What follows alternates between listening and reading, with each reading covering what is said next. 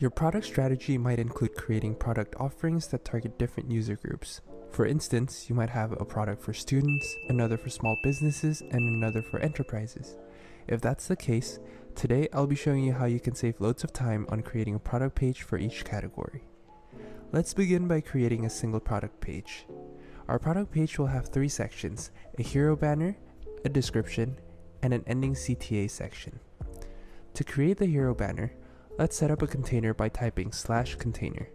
We'll set this to max width, and because we want the rounded edges, we'll set the type to card. Next, we'll make the background a gradient by going to add background image. Let's browse for the file and hit upload. You can also go to resources and use one of our preset gradients. Next, we'll populate the text. I used a heading 1 for the main title, center aligned everything, and added a main CTA smack dab in the middle. To show a quick product preview, you can add an image underneath as well.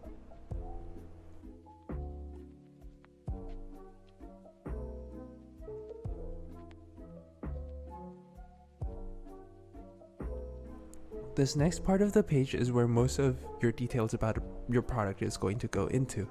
For the demo, we'll keep it super simple, but you can always elaborate. Adding a quote or a testimonial is a good idea too, as it boosts credibility.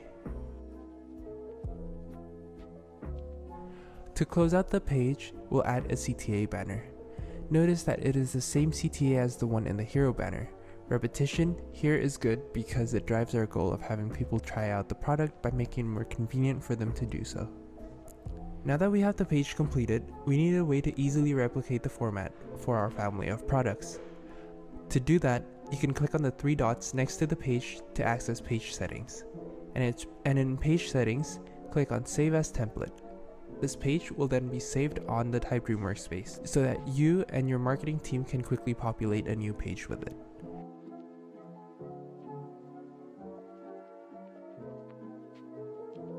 When I click on a new page and click Start from Template, the template will be stored in the By My Team section. All you need to do then is to tweak the content. If you like the way our page turned out, you can grab it in our template section. Stay tuned for more tutorials.